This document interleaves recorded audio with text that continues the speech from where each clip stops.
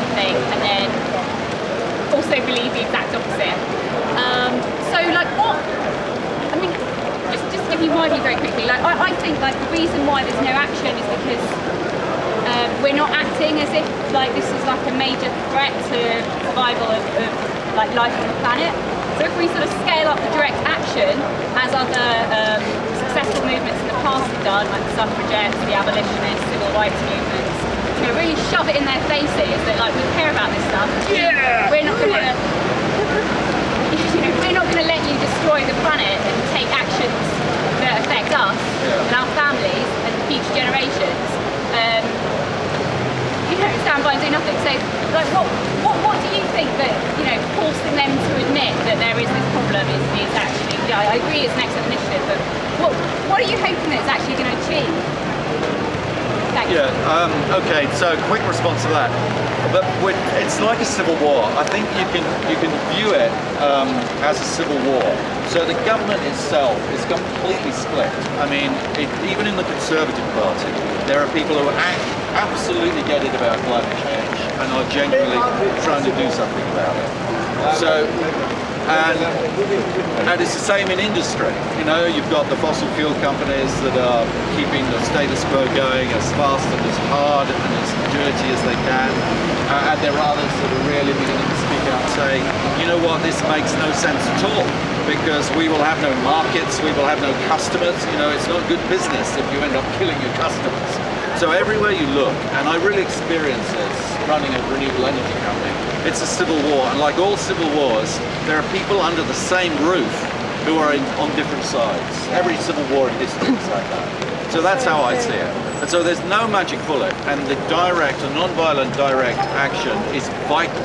The Occupy movement is vital. I mean, we saw this in the financial crisis, the way it was taken. But equally, kind of elites, anoraks who sort of study the financial markets and do Excel spreadsheets. You know, we've got a role to play as well. There's no one way of doing this. You need multiple fronts. If you're in a civil war, you need all sorts of different people fighting on the same side in different ways. That's what I think. Okay, very much. Any more questions? We'll try not to make it too long because the conditions are not very favourable. But yeah, go ahead. So shout out. The question I had, given the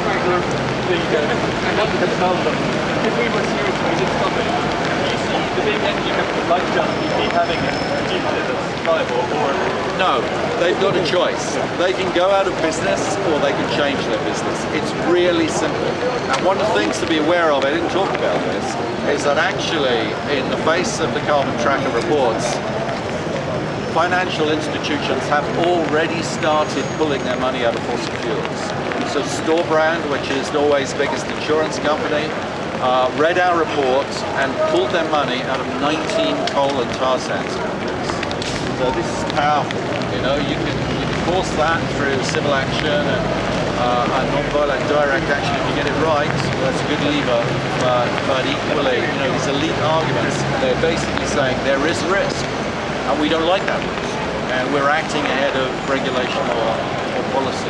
So very exciting, and more strength, all your arms. I hope we make great progress between now and December 2015, when it's really going to be crunch time in Paris. Do you think that we ought to be, in a sense, people who are involved with movements like Occupy ought to be touting more the city itself and banks and so on in one way or another? Well, you already are. I mean, I spoke at the Penn University, and that was very powerful.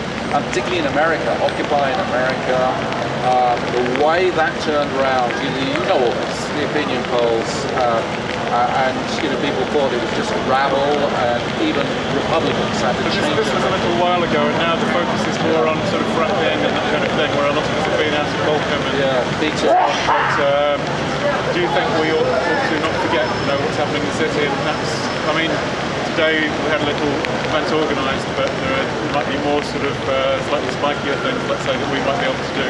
Yes, no, I'm a big advocate of non-violent direct action. I worked for Greenpeace for 6 years. Okay, thanks. George, last one?